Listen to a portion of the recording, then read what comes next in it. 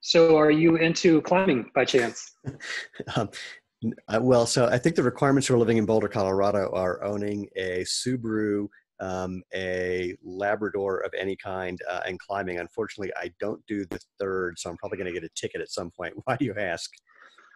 So I've got one out of the three. I have a Yorkie. It's not necessarily the token Colorado dog, but he makes do with what he can. So I was climbing the other day. In fact, actually, I wasn't climbing. I was over on the trail in Boulder Canyon, and somebody stopped me because I was wearing my Mesa Trails. Ah, sweet. So wait, so I mean, it's not a climbing shoe. I mean, climbing shoes, again, I'm not a climber, but they're typically like, pointy, hard, weirdly shaped, squeeze your toes together. What were you, so how does he, tell me more? Sure, absolutely. So I think like most amateur climbers, and I fancy myself to be basically a 5'8" or below, uh, I'm spending most of my time just standing on the ground, looking up and helping to belay. So I think, in terms of my gear, it's always a Mesa Trail if I'm going to be on some sort of loose trail, or I'll be wearing my HFSs if I'm, at an indoor gym, sandwich and some cordage and carabiner, of course. Oh, sweet. So, I mean, I know a number of people use like the Z Trail or other things like an approach shoe or just something for walking around once you get out of those shoes, because they, I mean, pretty much weigh nothing. You just like, clip them onto your belt. Yeah, absolutely. So there's three different types of shoes that I'll typically wear for my approach. And the reason why I wear minimalist footwear for my approach is because I like to warm up, my feet and my ankles prior to getting up on the slab. So if I'm at an indoor gym, typically speaking, I'm either barefoot or walking up, I'm wearing something really nice like HFS or Speed Force. And typically those won't damage the mat, so people don't give me a hard time about that. Plus they look really cool. People approach me and say, hey, what are those? I say, oh, there's my HFS. In fact, I have some right here. Yeah.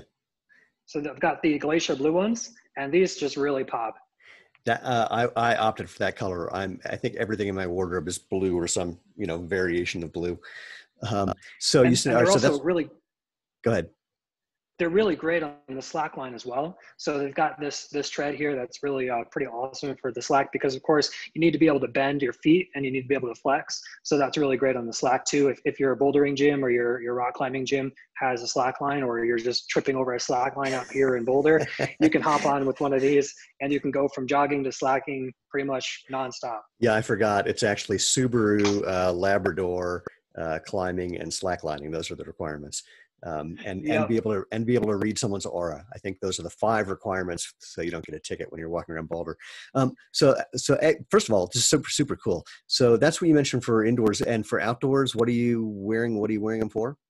So it depends on where I am and what I'm going to do afterwards. If I'm just going to be on some loose gravel, I'll wear my Mesa Trails, which I also have here. Let me show you. They're these really cool color. I really like these here, and Oh, so is they're that really wait, great. hold it. Is it the green one? Oh yeah, yeah. This is, yeah, this is the, I think it's the green one. You could tell me the exact name of the color, Yeah, but no, it's I just call it green. yeah, no, I don't know what the exact color is. Green works for me. So I'll usually wear those because sometimes I'll be jogging right up to the route if I'm going in Boulder Canyon. But sometimes I also like to go into just dip into the canyon after a session. So I'll wear something like Z Trails, or I've also got clouds as well. So those are really great for that too, because I can just kind of dip in and dip out. I don't have to worry about drying out my shoes afterwards. So there's really three different pair that I'll wear routinely when I'm climbing. That's so funny. I used to live right off of Boulder Creek, and I'd be in it pretty much every day. And right after we started Xero Shoes, I put on the sandals that I would normally wear to jump in the creek. I won't mention them by name, but they're big and thick and stiff and, kind of brick-like, which I got used to. But then once I started going barefoot and wearing Xero Shoes, I put them on. Literally, I put them on. I took 2 steps. I went, oh, that's not going to work. And then I sold them on eBay. And since then, when I'm jumping in the creek, I'm actually usually in the Z Trail, which I really like. We used to sponsor the Colorado women's professional rafting team, and they were all in Z Trails, which was super fun. So I got to go really quick. So if you had like your top recommendations for people who are climbing for either approach or recovery, what do you recommend? I mean, for me, it's all about flexibility. So a Mm. lot of the times when I'm indoors or I'm standing on, I'm standing on the slab, something with a wide toe box that allow me to kind of, flex. Basically, After you've been in the opposite of a wide toe box? Right, exactly. So Yeah, yeah. something that I could really kind of just spread out and relax. It's like taking off a suit or taking off a corset or something like that at the end of the day. Not that I know, but it's just got that kind of relief of so something that's really going to be very sort of therapeutic in a sense for your feet after you're kind of squished into your rock climbing shoes all day. Also something that's going to allow you to warm up your feet beforehand, Mm. because again, if you're going to be really dynamic, depending on your technique, you're going to want to be able to flex and move when you're actually on the slab and you're trying to get a foothold. Oh, very cool. Well, again, I got to run. Thank you so much for the call. This is super, super cool. And I really appreciate your advice. Do you mind if I post this so other climbers can get some sense of what they might want to take a look at? Yeah, absolutely. It was a real treat. Awesome. Well, A, thank you again. B, send me some pics of you up on, climbing anywhere around here.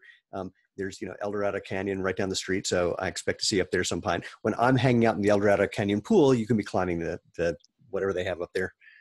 I'll strap on my Z trails and come on in. All right. See you, man. Take care.